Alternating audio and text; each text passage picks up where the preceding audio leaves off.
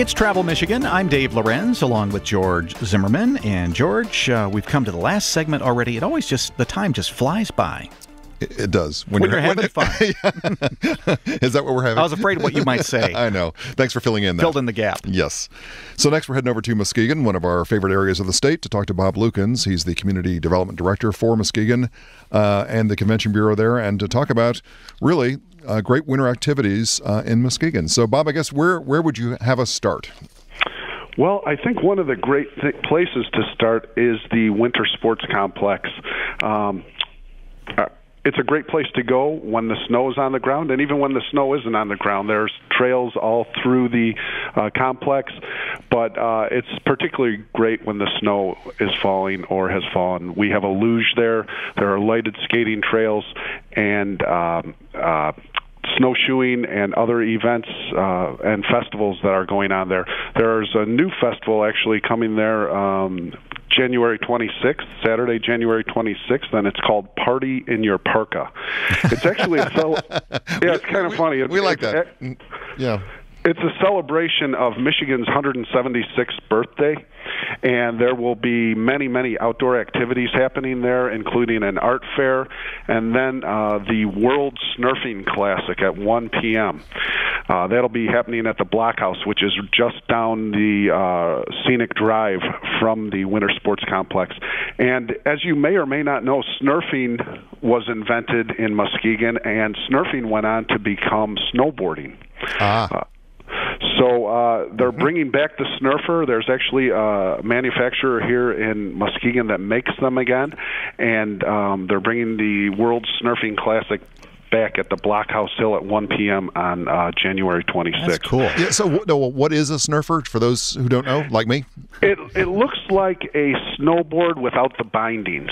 Okay. And there's a rope attached to it, and people kind of it's very similar to a skateboard. You kind of skateboard down a hill with it, and you have a rope to help you stay up. And every kid who grew up in Muskegon like me had one, if you could. Is that right? Because Mr. Poppin invented them there, made them there, and we all had them and used them in wintertime, but we also used them in summer down the sand dunes.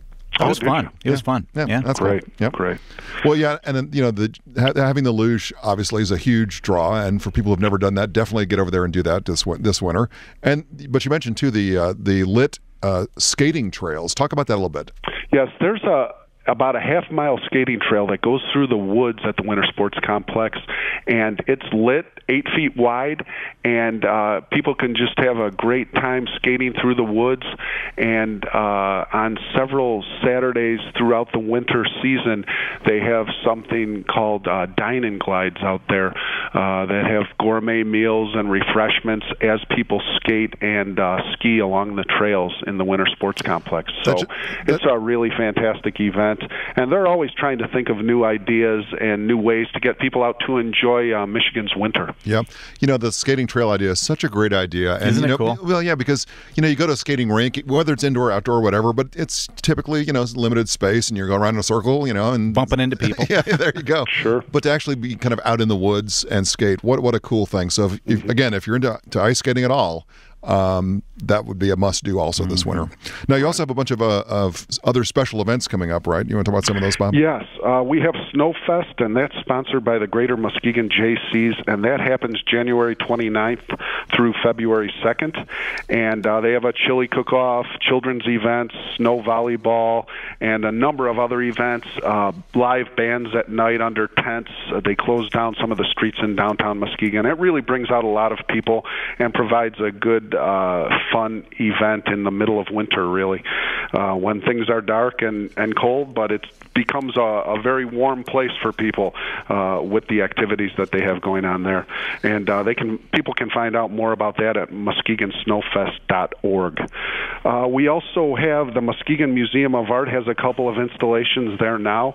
Remix is the title of their new permanent collection. They have a number of new pieces in the museum that they pulled out of their collection and are displaying them, in some cases for the first time. If you haven't been to the Muskegon Museum of Art, it's a great place to take your family or your significant other sometime during the week or on the weekend. and for a museum of its size, it just has a fantastic and large collection. They also have an installation called Innovators and Legends, and it's Generations in Textiles and Fibers. So that's a fiber and textile show running through March 17th. The Alley Door Club provides blues and jazz throughout the winter season on Friday nights, select Friday nights. Where is that place, Bob? That's at the Hilt Building in the Frohenthal Center. So it's right in downtown Muskegon at 3rd Street and Western Avenue in the building that adjoins the Frohenthal Theater. People can not rent tables, but reserve tables there and have food and refreshments while they're watching great blues and jazz entertainment. I'm hearing really good reviews on the Alley Club. Mm-hmm. The Alley Door Club. Alley Door Club. That's cool. Right. Yeah. For children and families, too, we have a really interesting place. Roller skating is still alive and well, and Jumpin' Jupiter Roller Rink here in Muskegon at 1775 Evanston Avenue provides a great number of activities during the winter season for people to go out and get some exercise and have some fun. They have lots of kids and family-type events there, so that's Jumpin' Jupiter Roller Rink.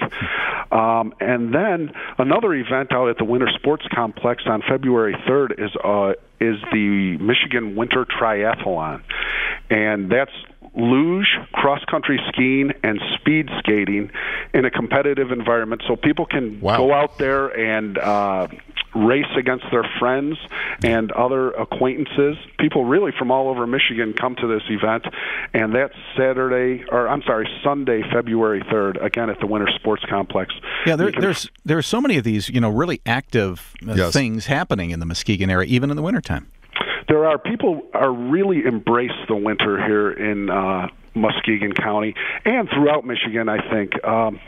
It's just a great time to get out and explore areas that you may have never seen in the winter, and it looks, it's a different perspective, but it's also a great time to come out and just get some exercise. Well, and having that winter sports complex, again, with those kind of unique experiences that you really can't do many places, I mean, that is a great draw, obviously, for you and for the community during the winter season. It is.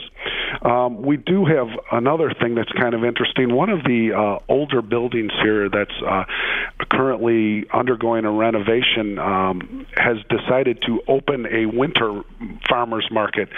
We have a traditional summer farmers market that goes into the fall and early winter season, but they've decided to move that indoors to one of the old structures here in Muskegon. So that's a really unique attraction that folks can visit here on Wednesdays and Saturdays from 9 a.m. to 3 p.m. And that, again, is right in downtown Muskegon at Western and 2nd Street. Bob, where is the I see you're having the 4th annual pond hockey tournament again this coming February. Where is that held? That's another one up at the Winter Sports Complex, Dave. Well, I think people are really looking for hockey these days for obvious reasons with the NHL issues. Yes. Pond hockey is just a blast. If you've not seen it, really highly recommend you consider that. It is, and what they do is they freeze a couple of areas over at the Winter Sports Complex, actually 2 or 3 ponds out there, and they just have nonstop hockey action with teams really from throughout the Midwest that come to the Winter Sports Complex to compete. You bet. And, well, and there, of course, there are so many other things happening in the Muskegon area. You can just go on and on and on. And in fact, we want you to check them out. Go to the website, visitmuskegon.org. for more information on all the winter activities in the Muskegon area. We would like to thank Bob Luekens, Community Development Director for Muskegon County, for joining us today. And would like to thank Mark Blackwell for engineering. On behalf of Michelle Benash, back at the office, George Zimmerman, and myself, we'd like to thank you for joining us today on the Travel Michigan radio program. Invite you to tell your friends to join us next week right here on Travel Michigan, where your trip begins at Michigan.org.